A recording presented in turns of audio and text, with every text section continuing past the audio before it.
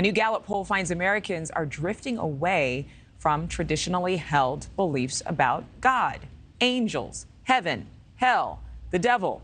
Fewer people, the percentage of those who actually believe in those entities, as they're called, dropping to the lowest level in more than 2 decades. It decreased 3 to 5 points since 2016. Niall Stanage, a White House columnist for The Hill, with me right now. Niall, 90% of people believed in God in 2001. Only 74% of people say they believe in God today. Those responding to the poll. That's a huge drop. And a lot of young people, I think, are contributing to this. Absolutely. It's a very dramatic drop. I mean, you think about 16 points of the American population. That amounts to tens of millions of Americans. It's consistent with some other data we see, like over the same period, the percentage of Americans who belong to some kind of religious congregation has fallen from about 70% to about 50%. You mentioned about young people. They are clearly driving part of this change, and it's a very significant change. You might, though, remember, Adrienne, a couple of months ago, we spoke about another poll that indicated that young people actually are showing an increased willingness to believe in a higher power, even as the belief in God is diminishing. So that is really interesting and gets to your point about traditional conceptions of religion versus spirituality in a more expansive sense. Do we know at all, this is the one thing I will say about religious polling, do we know at all how many people are contributing to these poll numbers who are traditional faith-goers, churchgoers? Because it seems to me that a lot of people who are in faith circles are the silent majority. They do not like to participate in polls. They do not want the government to know about their information. So sometimes I like to take these polls with a grain of salt. I think that's a really great point. I mean, I think that, there's a general skepticism of polling for reliable reasons. But I also would point out that there are some actual religious groups.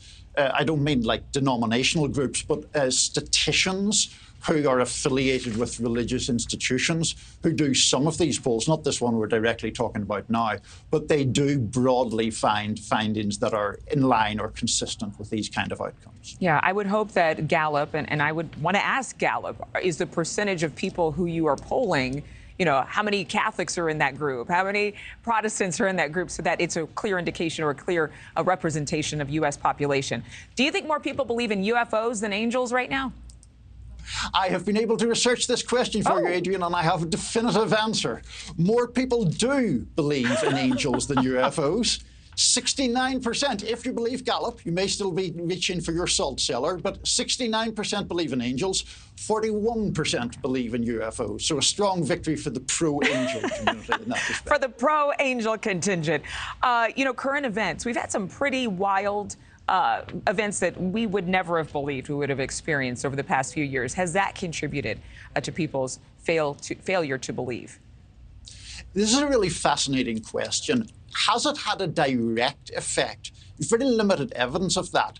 But could it be having indirect effects? That's more complicated. So, for example, right after 9/11, there was a short-lived spike in church attendance and it went back to normal.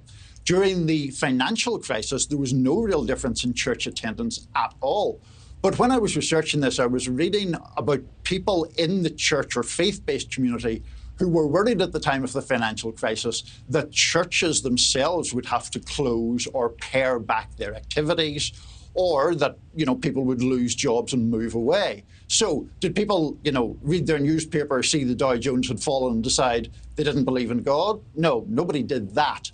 But do those factors loosen the bonds of faith and community and church? That's a more interesting question. And also, and we've seen the stats on this, a lot of people didn't return to in-person church following the closure of several communities, churches, because of the pandemic. Real quickly, we're almost out of time, Niall.